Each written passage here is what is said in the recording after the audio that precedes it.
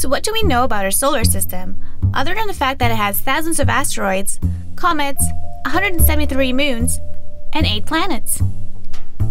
Or is it 9? 8? There is an asteroid that has its own moon. 243 Ida was discovered by an Austrian astronomer, Johann Palisa, on September 29, 1884, and was visited by an unmanned spacecraft, Galileo, on August 28, 1993. It takes 1,768 Earth days to orbit around the Sun, and it's shaped like a potato. The hottest planet isn't closest to the Sun. Most people think that Mercury, being closest to the Sun, is the hottest planet. But it doesn't have an atmosphere, which means it doesn't have anything to hold the heat in. This makes Venus the hottest planet in our solar system because of its thick atmosphere of carbon dioxide that traps in the heat. Mercury and Venus are the only planets that don't have any moons. These planets are too close to the Sun, and if they did have a moon, it would have an unstable orbit, be destroyed by tidal gravitational forces, and be sucked into the Sun.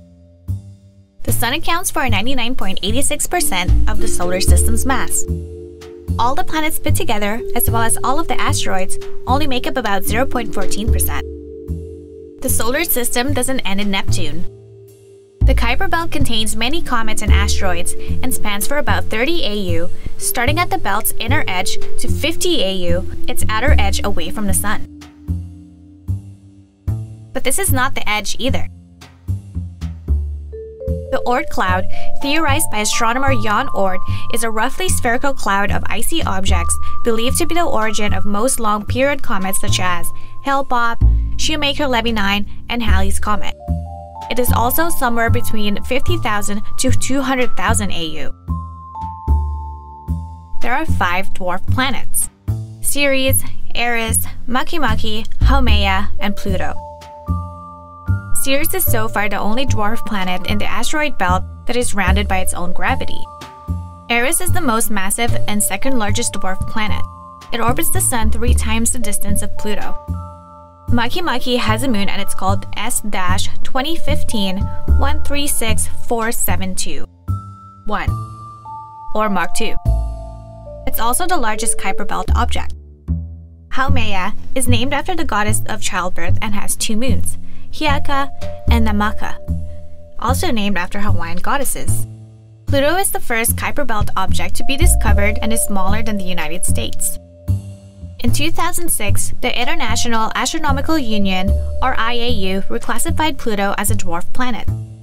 According to the IAU, a planet is a celestial body that is in orbit around the Sun, has sufficient mass for its self-gravity to overcome rigid body forces, so that it assumes hydrostatic equilibrium or nearly round shape, and has cleared the neighborhood around its orbit. Pluto met only the first 2 of these criteria. Clearing the neighborhood means that the planet has either vacuumed up or ejected large objects in the vicinity of the space or achieved gravitational dominance. Pluto shares their orbital neighborhood with other Kuiper Belt objects, so it was reclassified as a dwarf planet.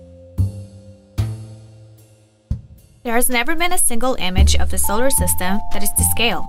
Every single picture you've seen in books, class, or the internet are not to scale simply because our solar system is that huge. If the Sun were the size of a white blood cell, the solar system would be the size of the United States.